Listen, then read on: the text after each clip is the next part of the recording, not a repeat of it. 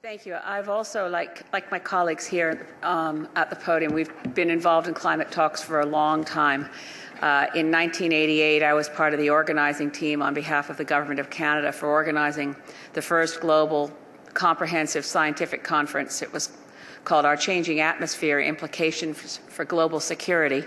And the consensus statement of the scientists coming from that conference in 1988 was this: humanity is conducting an unintended, uncontrolled, globally pervasive experiment whose ultimate consequences could be second only to global nuclear war. End quote. Since that time, we've seen conference after conference, as my colleague Kennedy Graham has reviewed, and at the same time, the scientific certainty has increased. Those things that were once the warnings of scientists based on projections are now the headlines. And still we dither, and we don't move anywhere near quickly enough or with the kind of understanding of the immensity of the threat. We are overwhelmed with the inertia of fossil fuel lobbying. And now, in the terms of the direct scientific information that we have, despite the fact that world governments signed on to a commitment to avoid going to a 2 degrees global average temperature increase, 2 degrees Celsius global average above what it was before the Industrial Revolution, and with the goal of trying to avoid 1.5 degrees global average temperature increase, the collective commitments of all the countries have been judged by the IPCC to be completely deficient to avoid 2 degrees, and everybody knows this, and the draft texts in the preambular sections speak in marvelous terms about understanding the urgency, understanding the threat. But when the rubber hits the road, and in this case, the rubber is attached to big fat SUVs, nobody is prepared of the big fossil fuel emitting countries to live up to the promises they've made in the past. And I have to say that the EU is somewhat of an exception in this, to having more than met its Kyoto targets. But Canada, my own country, I'm so ashamed of the track record and the positions taken by my own government. But it's more than one government that's at fault here. There is a disconnect between the warnings of science, which are now very clear. We hit 400 parts per million this year. If we allow greenhouse gas emissions to continue to build up in the atmosphere, we have no chance. And on the collective commitments, even if every government in the world met its current commitments, we would shoot right past 2 degrees.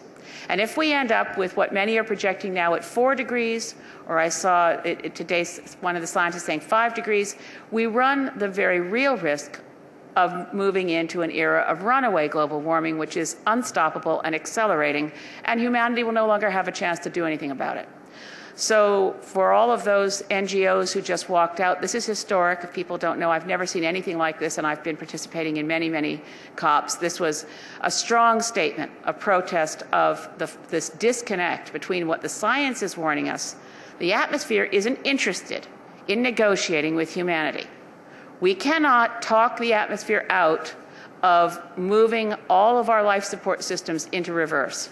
And if we keep loading up greenhouse gases in the fashion we've been doing, we will have no choice but to start a triage operation of deciding what parts of the planet look the most savable and how many people will die. This is completely unacceptable, and we still have time to stop it. I just wanted to add one thing, and I certainly agree that the European Union has tremendous potential to take the lead, and in fact is likely the only, well, the U.S. could still do something, given that President Obama now says that he really wants to see climate action, and in his second term has used a lot of executive orders of things he can do from the White House without having to engage support from Congress and Senate. So there is some chance, I suppose, that if State Department officials actually got the word back and someone in the White House actually cared about the outcome in Warsaw, they could change their negotiating instructions. That's still a possibility. I just wanted to say that in the context of Canada, I do want to stress that 80% of Canadians want climate action. 80% of Canadians continue to be very concerned about the issue. We have a very strange voting system in Canada wherein the current Conservative Prime Minister, who enjoys the majority of seats in the House of Commons, received those seats with 39% of the popular vote. So we do have a majority of Canadians who want climate action. And today, actually, Al Gore is in Ontario with the Premier of Ontario for the celebration of Ontario shutting down all its coal plants. So to the extent that we've had any reduction in emissions, it's been through actions at subnational governments combined with the economic downturn in 2008. And the only thing the federal government has done so far is the vehicle emission regulations, which had to be done in lockstep with the United States because we have a shared car market. So we don't have a climate plan in Canada. I'm ashamed of the fact that we're the only country that has actually legally withdrawn from Kyoto. Of all the 190 countries that ratified Kyoto, we've done this. But I just wanted to emphasize that Canada is not Stephen Harper. He is our Prime Minister right now. He has been against the Kyoto Protocol in opposition. He's dismantled our climate plans.